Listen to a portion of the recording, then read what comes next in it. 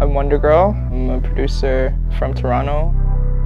I've worked with Drake, Travis Scott, Big Sean, Jay-Z, SZA, Ryan Leslie. I just always try to get the hardest drums that you've ever heard and put them in the beat.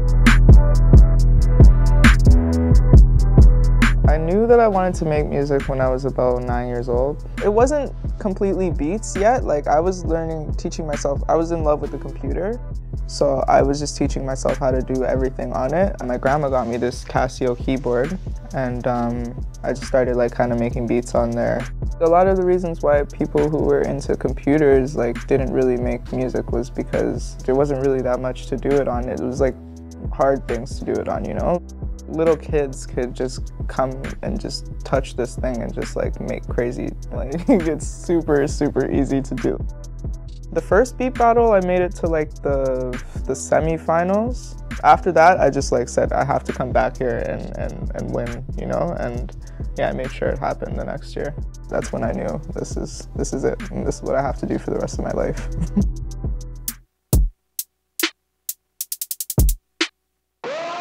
I made this sound pack with Equator. The kits were made from some of the sounds that I've already used in beats, like drum sounds. And then a lot of the instruments are from Equator that I've edited and made sound completely different.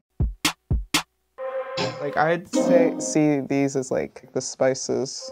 This is the food. And these are spices. It just adds flavor to it. I'm just super random when it comes to names. And super dry too. There's eyebrow plucking, chocolate pudding, Paris wolves, I think. Yeah, you could make something super crazy with it.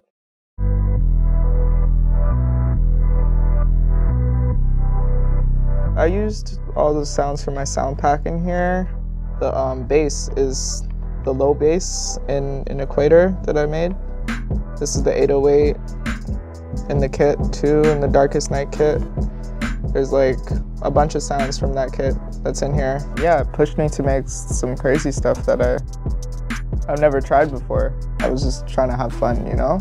So everything that happened is just because I'm having fun.